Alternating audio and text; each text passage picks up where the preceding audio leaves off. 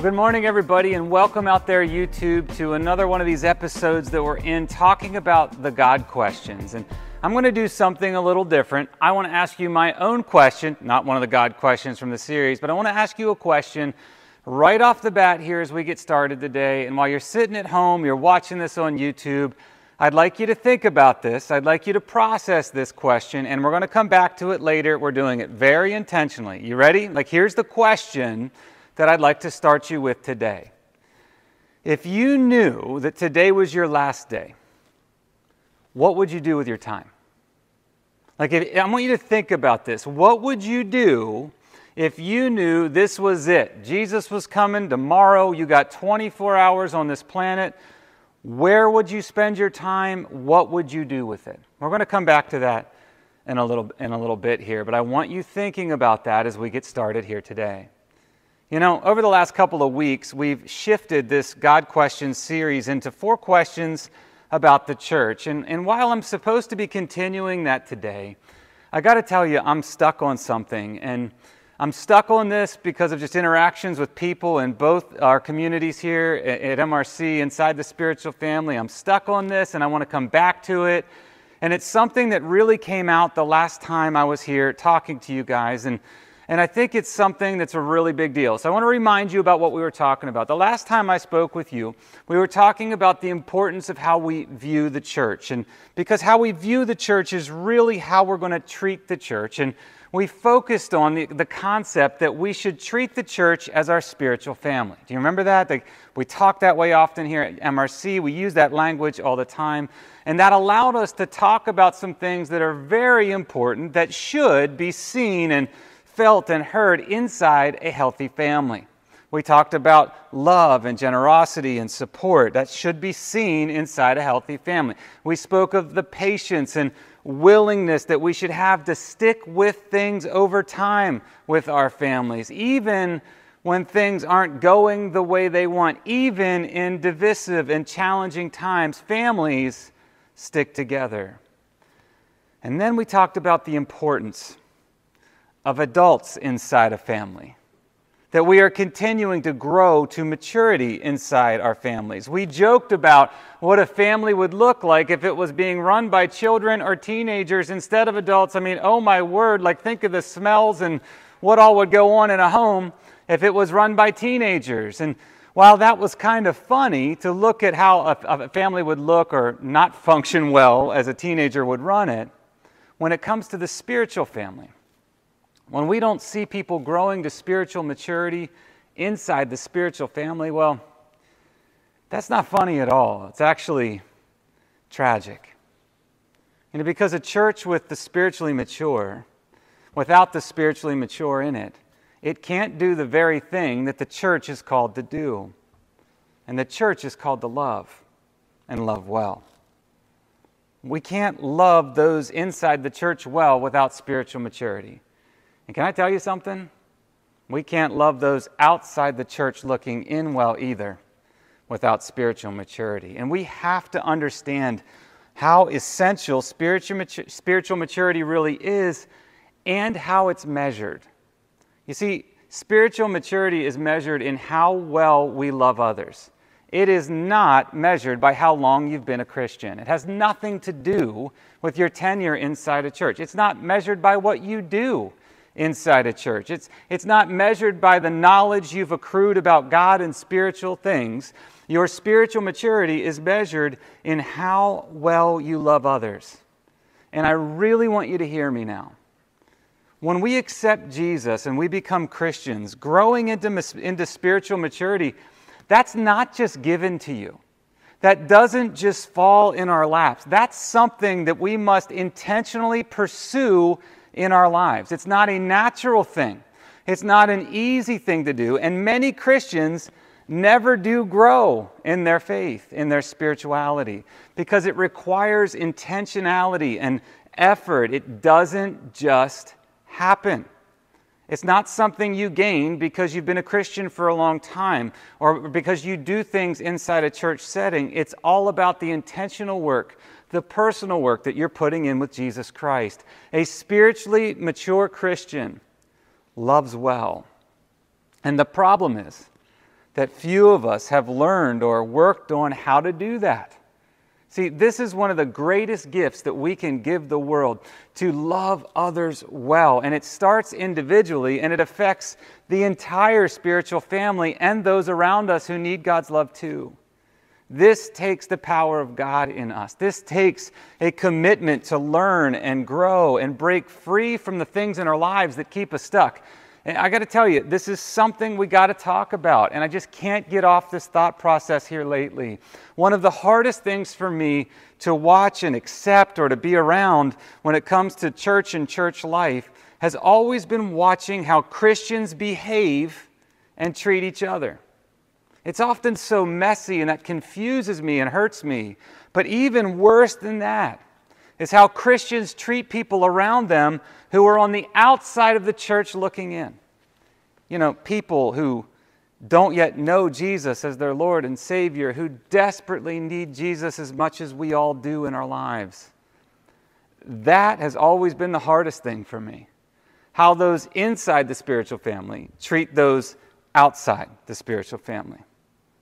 You know, I got to tell you, I'm coming to some different conclusions when it comes to all this stuff, because I'll be honest with you, I used to just think the worst of people. You know, like I would look at someone who was hard-hearted and not loving well to someone outside of the church, and I would just think the worst of that religious person. But I've come to realize something.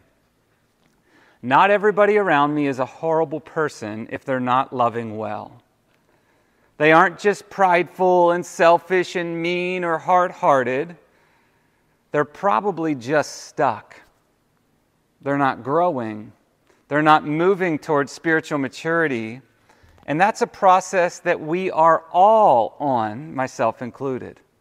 You see, the issue, for the most part, I want to say it, for the most part, isn't whether a Christian loves God. They do. They love God. The issue, for the most part, isn't whether a Christian wants other people to come to know Jesus and have heaven to look forward to in their lives too someday. They do. The issue is that for so many Christians, there's just no growth to spiritual maturity. So we struggle to do the hard thing. And the hard thing is love. We struggle to grow and heal from our hurts and wounds and experiences, and because of that lack of growth, we struggle to grow beyond our self-centered instincts as people, which means we're going to struggle to love others well. We can say one thing and do the other at sometimes. This is why we look so hypocritical, right? Because we're not growing to spiritual maturity. We can struggle to see and feel compassion for those around us. We don't see their stories or give them the benefit of the doubt. We struggle with our words, and they can hurt people because our words are revealing the messiness of our own heart conditions. And I got to tell you, as I used to just assume the worst in people. And I've realized something. This isn't because all Christians are religious and hard-hearted. It's simply a lack of growth to spiritual maturity. Now, that happens for a lot of different reasons. And, some people just decide that accepting Jesus into their lives is enough. Like, they've accepted Jesus, they're good now, they got the fire insurance, they're going to heaven someday, or they think maybe that's enough and they've arrived in some way, but we misunderstand, or we just don't care to keep going. We don't see that it's the start of our journey into spiritual maturity, and we just don't grow to be more and more like Jesus each day. And we need to. The problem is that takes work. That takes intentionality. That takes focus. That takes passion to seek God. Otherwise, we stay stuck developmentally in our own hurts. And what do we know about hurt people? We know that hurt people, they hurt people. They can love God and they can want others to experience that love, but the hurts and wounds of the heart come out of their mouths, come out of their choices, come out in their behaviors and their actions, and it leads to a lot of hurt people here on this earth. You see, with no growth spiritually, we never move past our selfishness and learn the value of serving and loving those around us. Just like an adolescent or a teen, we stay focused on ourselves and we use the church rather than caring for it. And worse, a community of self-focused people turn inward and are unable and unwilling to share God's love with this world. With no continued growth to spiritual maturity, we can walk through life unaware or just numb to the needs and the hurts and the hearts all around us. The reality is the church needs its family members to be growing to spiritual maturity, because the spiritually mature, they love well. They see people.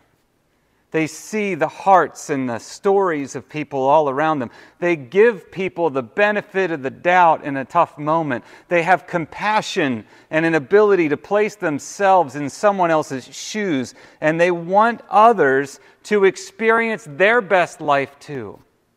Without this ability to love well, the church and its members will do a lot of damage to people in desperate need of God's love.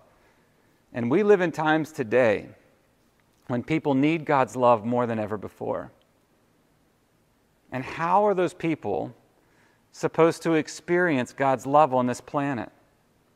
They should be experiencing it through Christians.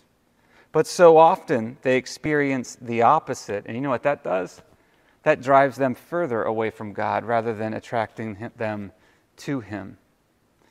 You know, I was stuck in that thought over the last couple of weeks, sharing in both Dillsburg and Heidlersburg on the subject of spiritual maturity. And I woke up last Monday morning, and I was still stuck in that concept of loving well inside and outside of the spiritual family. And I opened up my laptop, and the first thing I saw was an article that just crushed me. Now, I haven't read this yet without crying, so I'm going to try to do that on YouTube.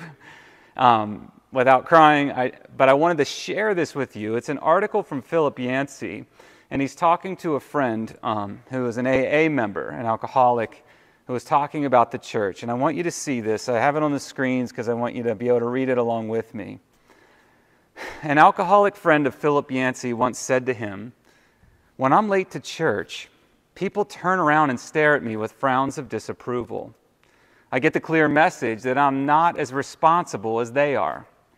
When I'm late to an AA meeting, the meeting comes to a halt, and everyone jumps up to hug and welcome me. They realize that my lateness may be a sign that I almost didn't make it.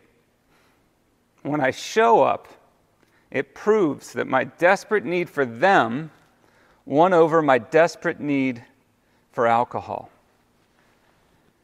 You know, we got to talk. How do we do with loving others?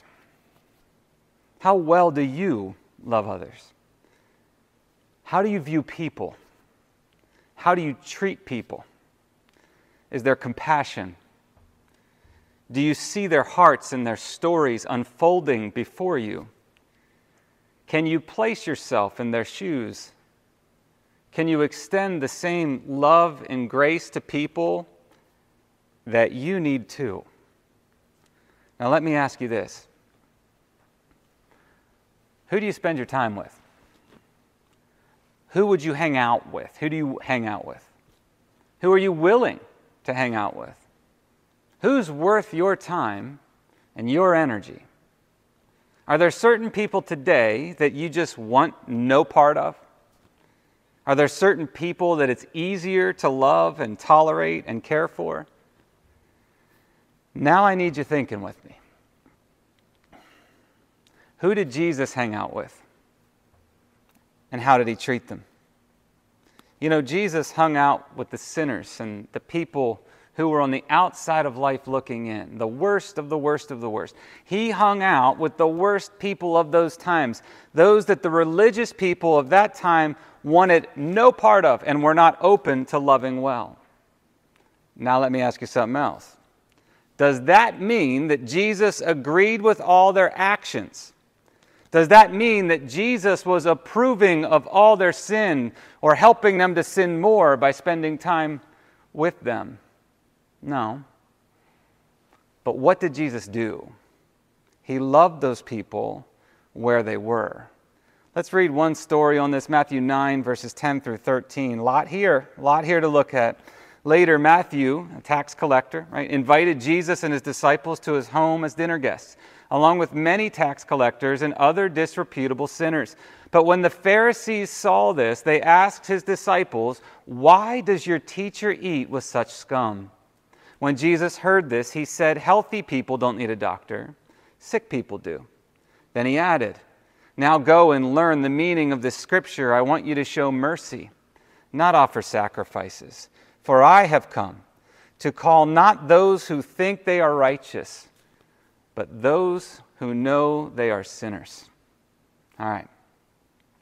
So this is interesting, right? Because there were people in Jesus' time that he loved on and showed a lot of grace and love to, even if they weren't living the way that he wanted them to be living or would have liked them to be living. But there were also people in Jesus' time that he did push in on how they lived their lives. And we see that even in these couple of verses in Matthew here, don't we? This is something that I think so many of us Christians are getting backwards right now in our culture and in our world today. I want you to think with me here.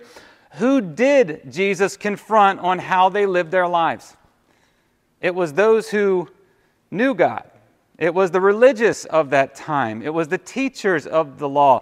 It was those who would have been considered very godly people of that time. Do you see it? This is so important, and it's something that Christians are getting backwards today often. Who is he confronting, and who is he building bridges of love to? You know, I got to keep going. You know, there are a lot of terms today. There are a lot of terms today, and many Christians, you know, we scoff at a lot of terms that we're hearing in our culture today. And I got to tell you, there's times when I hear them and I cringe too. There's a lot of them, right? Terms we didn't know growing up. I didn't hear them in the 80s and the 90s growing up. But there's things we hear today. Terms like triggered. We know that one, right? We hear this often. How about this one? This comes up a lot in church today, especially with those who really aren't into this faith stuff too much or look on the outside of church looking in. Do you ever hear this one? Safe space, right? Have you heard that? Does that make you cringe a little bit when you're here we go? What's Sam doing? Who's he voting for in the fall? You know, like, well, let's talk about it. How do we make a safe place for others? What is our sign that this is a safe place, that the house of the Lord is a safe place for them? Well, you know what it is? It's our love. It's how we share and interact with people. It's the love of God pouring into us in such a way that it can't help but overflow out onto others. If we love well, we don't need signs on the door to let people know that this is a safe space. They're just going to know it. This is why we must be continually growing to spiritually maturity. We need to love well. If we're not spiritually mature, we just won't love well. And if we don't do that, you know what we can't do? Share Jesus with the world. We'll be completely blocked from doing that with others. So what are you doing in your own life to grow into spiritual maturity? If you're not active and intentionally spending time with God, if you're not engaging the Scriptures and God's Word, if you're not praying and inviting God into each day of your life, into the deepest parts of who you are, so that you can grow and be more and more like Christ each day, you might be wondering right now, like, why does this spirituality stuff not work? They advertise really well, this great life that we could all have, but I'm not experiencing it. You might be wondering why you keep hearing about this love that's not seen in your life, why you hear about this life that you aren't finding in your life. You may be wondering where the spiritual growth is or life change from your faith is or when it will arrive. And I want you to hear me, and I want to say this as lovingly as I can. If you aren't intentionally engaging and pursuing God, none of the other stuff's coming for you.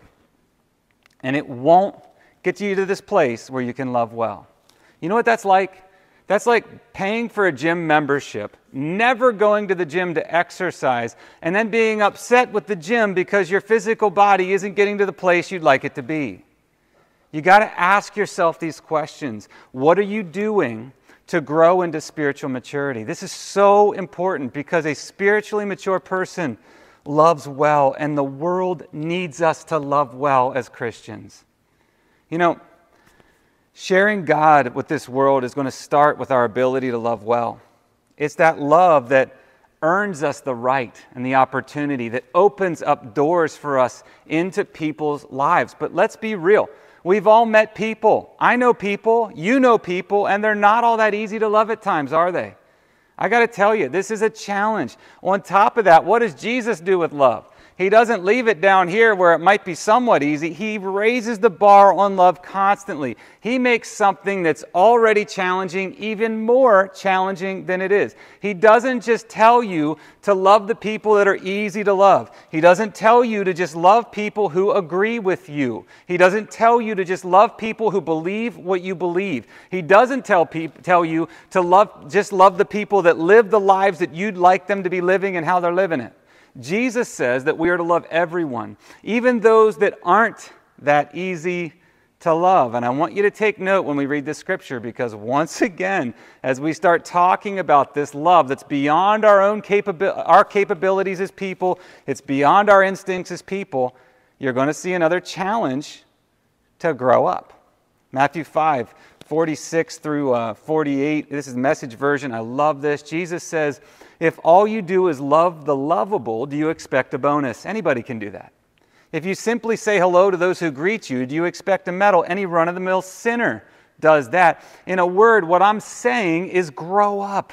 You're kingdom subjects now. Live like it. Live out your God-created identity. Live generously and graciously towards others the way God lives towards you. We are to grow up and live out our God-created identity. We are to live generously and graciously towards others just the way God does to us. And again, others, they're not just people inside our circle of trust who think like we think, believe like we believe, act like we want them to act, and agree with everything we say. It includes all those that aren't all that easy to love. You see, that only happens through God transforming us. And as we grow up into the people God calls us to be, because the spiritually mature, they love others well. All right. So at the beginning of this talk, if you haven't clicked out already, I asked you a question, right? And that question was important to me, and I asked it very intentionally. I asked you what you would do with your time if you knew you had one day left and Jesus was coming tomorrow. If you had 24 hours left to live, what would you do with that time? How would you spend it? Now, I asked that question very, very intentionally because in the last few weeks, there were a lot of Christians who thought the world was coming to an end and or that we were entering the end times. And it was all being signified in their minds through the solar eclipse, that was a big sign of all that was happening or beginning to happen. I got emails on this. I was sent articles on this. I saw social media posts on this. I got to talk about this with concerned Christians. And I got to tell you, I heard fear from this. I saw a good bit of talk about this being a sign from the end times. But through that entire stretch, you know what really struck me? It is how many of those same people who literally thought that was their last day were spending that last few moments they had on this earth. In their passion or their emotion or their fear or just the thought that this was it and that Jesus was returning. And by the way, it could be, I don't know, But what did they do? How did they spend their time? Did they spread fear? Did they share Christ with others? Did they isolate? Did they choose to fight with people they didn't agree with? Did they push in on people who they believe are wrong and make sure that they knew who was right? Did they point out the sins of others to people?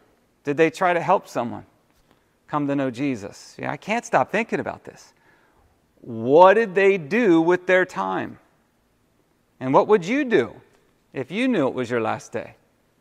We might have done that in the past, right? Like just an exercise, maybe in school or something somewhere along the line where you thought about, like, if today was my last day and I knew it was it, what would I do with the time? And you might think about different things. For some, they might think about their bucket list and all the things they've never experienced that they want to experience. Maybe you just go out and run up credit card debt and just buy everything you always wanted that you never could have afforded before because you're not going to have to pay it off. But we might think of people that we love and that we'd want to spend time with, or maybe some things we never said to somebody that we want to say before we leave this earth. But what would it be for you?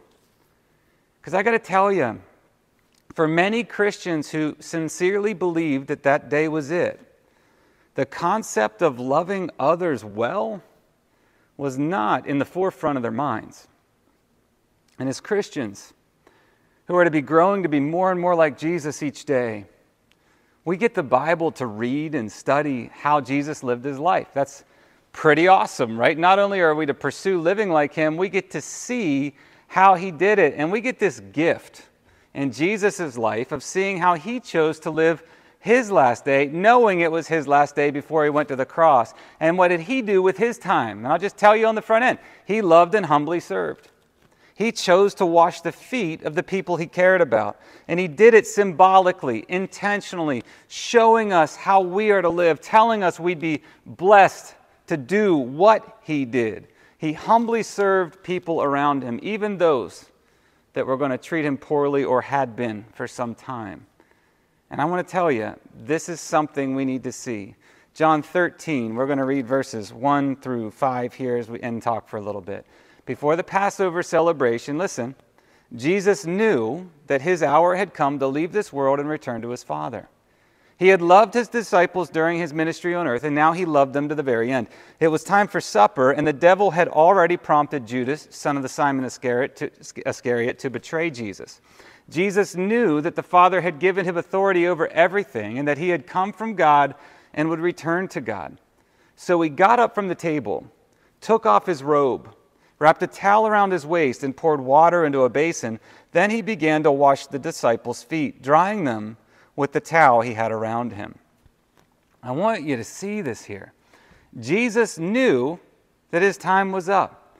He knew what was about to take place. He knew it was his last day. He knew Judas was about to betray him for a bag of money. He knew Peter was about to go and deny his name 3 times. He knew this was it. And he chose to spend his final moments humbly, lovingly washing the feet of his disciples who doubted, his disciples who never heard him or seemed to understand anything he was trying to tell them, his disciples who literally were going to betray him, his disciples who were bickering over who should have the best seats and rankings amongst them, his disciples who were worried about other people out there doing good work in God's name, his disciples who spoke out of turn and just seemed to never get what he was up to.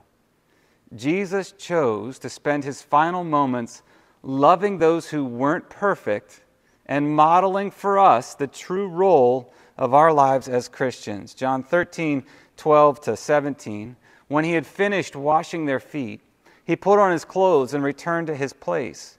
Do you understand what I have done for you? He asked them. You call me teacher and Lord, and rightly so, for that is what I am. Now that I, your Lord and teacher, have washed your feet, you also should wash one another's feet. I have set you an example that you should do as I have done for you. I tell you the truth, no servant is greater than his master, nor is a messenger greater than the one who sent him. Now that you know these things, you will be blessed if you do them. Jesus spent his last moments washing their feet, then explains how intentional it was that he did it. And he says, I did this, now you go do this. I've set the example for you, my followers, to follow and live out. So let's talk here. There were so many people who thought the solar eclipse was it, or the beginning of it. And what did they do with that time? You know, I would argue it would have looked very different if they would have followed Jesus' example of what he did with his time. You know, I just want to talk with you a moment and maybe let you look behind the scenes at MRC for a second here.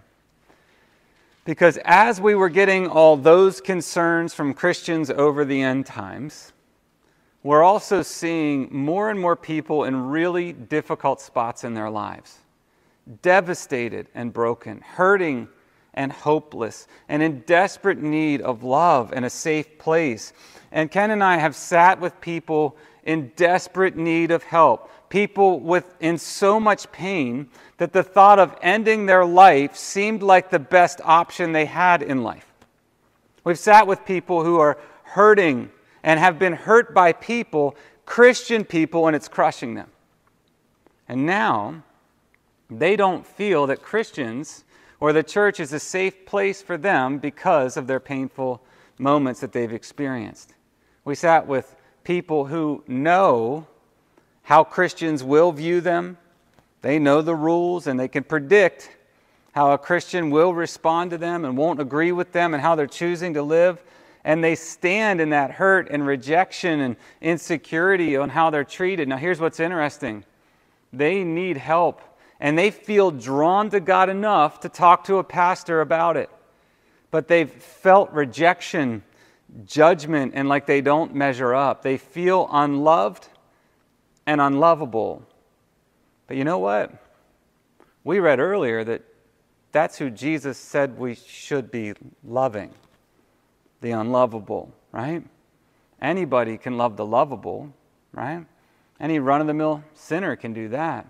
Our job is to love the unlovable. We're seeing more and more people in crisis, hurting worse than ever before, confused, devastated, and in desperate need of God's love in their lives, in desperate need of the good news that we have to bring to them. And as that intensifies daily, I'm also receiving calls concerning emails, screenshots of end-time predictions and how we're in the end times, and all I can think is, well, maybe it is, but I hope not, because we have a lot of work to do yet. See, if this is it, well then let's use our time as wisely as we can. Let's use it to help others the way Jesus told us that we should when He knew His time was up. It is heartbreaking for us to watch people struggle in this fallen and broken world, a world that needs Christians to be building bridges of love for people to cross over and experience God more than ever before, with people who are struggling and broken and more confused than they've ever been. So the question has to be, are we doing that? In Jesus' last moments, He showed us how to act and told us we would be blessed if we do what He did. And He loved imperfect, sinful people who didn't necessarily treat Him the best. And He humbly washed their feet. So how are you doing with this? Are you humbly loving those around you who desperately need that love? Are there certain people that you're more open to helping and loving and humbly serving than others? See, we need to think this all through. Do you believe our spiritual family is a safe place for people who feel left out and on the outside looking in? Do you know that there are people around us who don't believe we are? So how do we break that mindset? What do we do about that culturally? How do we break through that mindset? Well, we earn it. And we earn it from them with the way we live our lives and how we treat them over time. We love others well. You know, back in the day, we used to use this term a lot, the WWJD stuff. You might have had the t-shirts and the bracelets. We thought it was cool there for a while to wear that stuff, and we believe that, right? What would Jesus do? A wonderful motto. We kind of wore it out over time and don't use it anymore, but we believe it to be true, and we would say that we should live this way as Christians, right? What would Jesus do? Think about it, then go do that. Well, we know it's our job to live our lives growing to be more and more like Christ each day. But are we truly living our lives like Him? Are we WWJD-ing?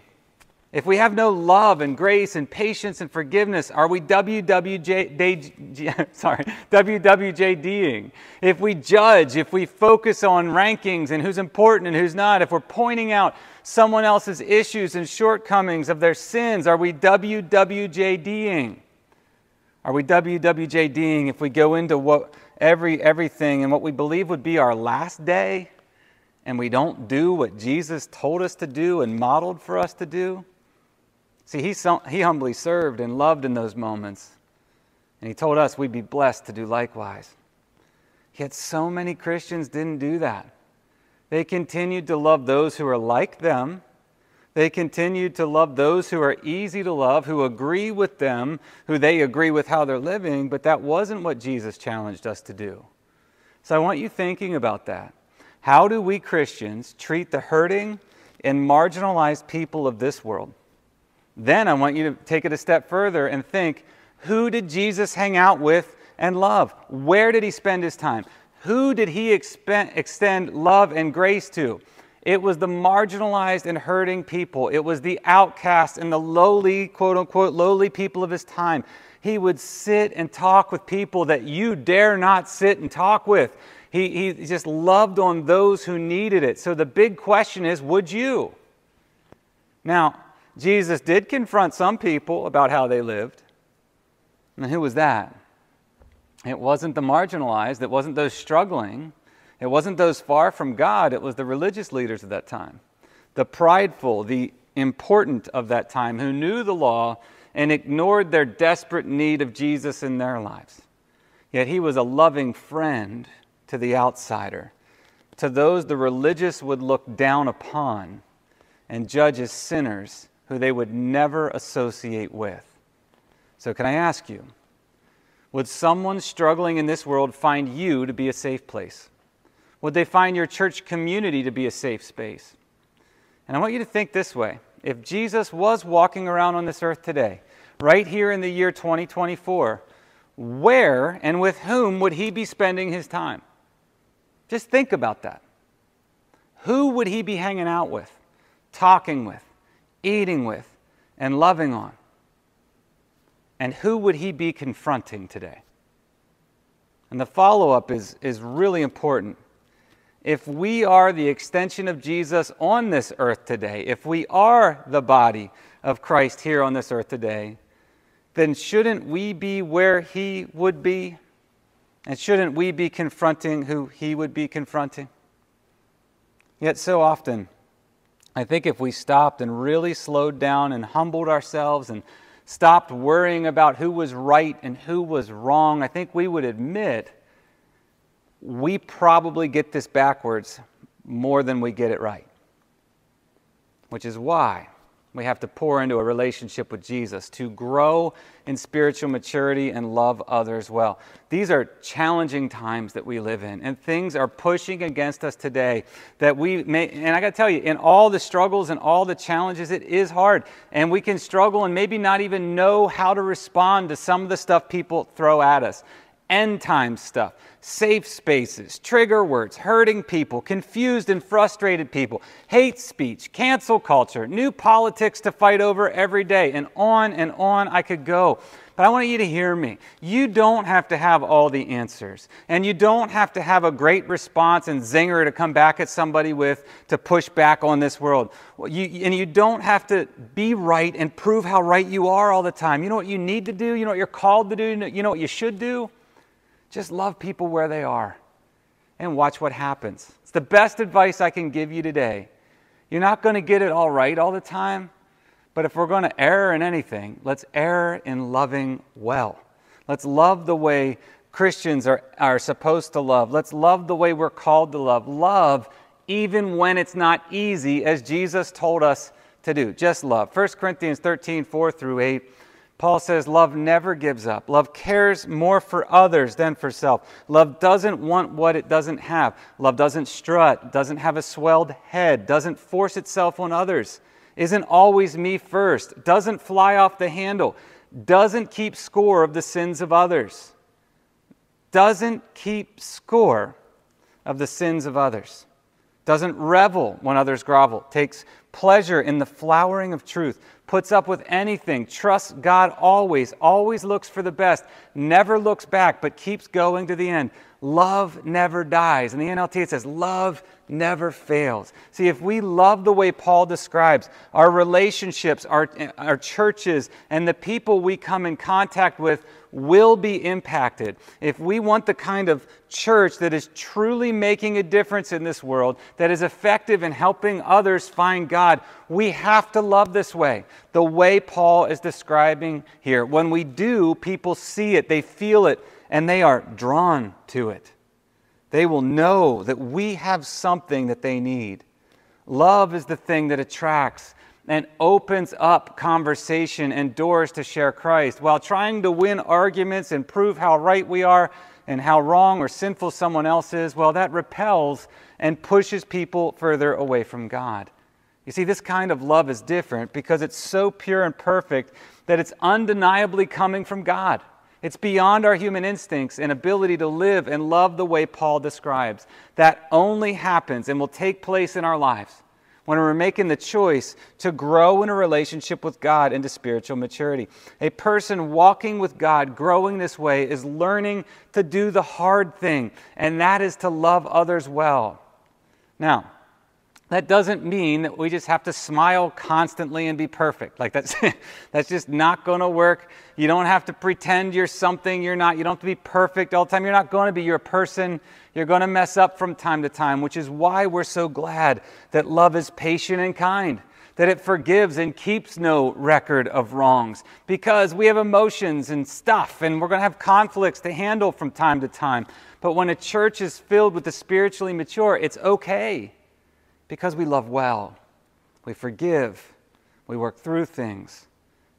You know, there are a lot of challenges that we face as Christians in this world, a world that really wants us to bend to its desires rather than standing in God's desires for our lives, which is why we're so thankful that love never gives up, because without God's love in us, we just might give up this fight.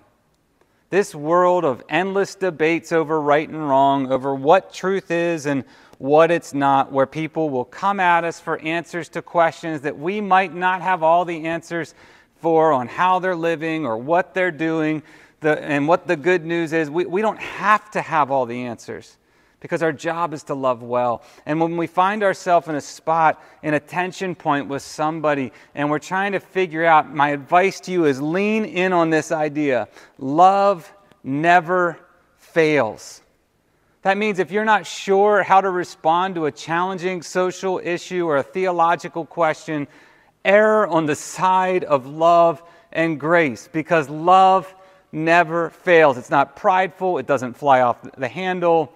Love never fails. You know, I wanted to end with a little story here. And I got to tell you, I was introduced to a brand new term in the last couple of weeks. And I was thankful. It was a new one for me, but I was interested in hearing more about it. And that term is clobber verses. Now, that was a new one for me. And when the person brought that up, I asked a lot more questions, because that intrigued me. What are clobber verses in Scripture? Well, clobber verses is a term that is being used today for verses in Scripture that tell you if your lifestyle is wrong or that you're sinful. This is interesting, and in a way, it's a good descriptor, right? Because there are some ouchy verses in Scripture for all of us that we need to be challenged with and we need to deal with in our lives. You know, you hear the Christians say, amen, ouch, those types of moments. There are some Scriptures like that out there. So it's actually a pretty good descriptor of some Scriptures. But I realized something as I was processing that. So many people on the outside of our faith looking in, they know the clobber verses. They focus on the clobber verses. They can quote the clobber verses. They have them in the holster, and they're just ready for the next debate with another Christian. And I just kept thinking, wow, like, what if the focus was on Jesus, who He is, how He lived, and what He did for each and every person on this planet, rather than in those raging debates over the clobber verses. Imagine a world full of Christians who lived and loved as Jesus did. Who would they engage? Who would they spend their time with? Who would they simply love? And how would that disarm these debates over the clobber verses in Scripture? Who would they press in on? Who would they be in confrontation with over how they're choosing to live their lives? Imagine a world full of people who lived the way Paul described, with a love that never fails. You know, in a world that some Christians believe it's in its last days, we got to ask ourselves a question. If that's true, and we're loving well, what would a loving person do with that time? In a world full of broken, hurting, maybe angry people, people full of despair, who need God as intensely as they might be pushing Him away right now, what are we doing? Do we press in with judgment and tell them how right we are and how wrong they are? Do we dive into the debates so many of them are waiting on and expecting and hoping for? Well, I tell you what we're called to do. We're to love them as Jesus did and as he modeled for us to do. We pour into our relationship with God, which allows us to grow into spiritual maturity so that we can love others well. So often, I think we slide into these traps of arguments and debates and trying to prove who's right and who's wrong, which it just does the opposite of what we're trying to see and do in people's lives. We need to love the hurting people of this world right where they are, just as Jesus did. He ate with them. He loved people there, people who the religious of his time would dare not associate with, who he enraged the religious people of that time by hanging out with. Does that mean that Jesus approved of their sin? Does it mean he was agreeing with their lifestyle and pushing them to sin more because he was hanging out with them? No. He understood something. He knew they needed love.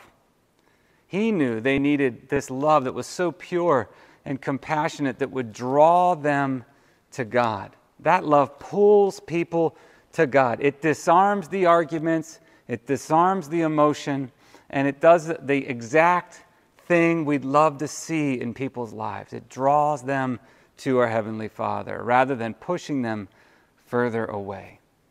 And our job is to do the same thing. Our job is to love well. And we can't do that if we're not pursuing a relationship with God, growing to be more and more like him each day.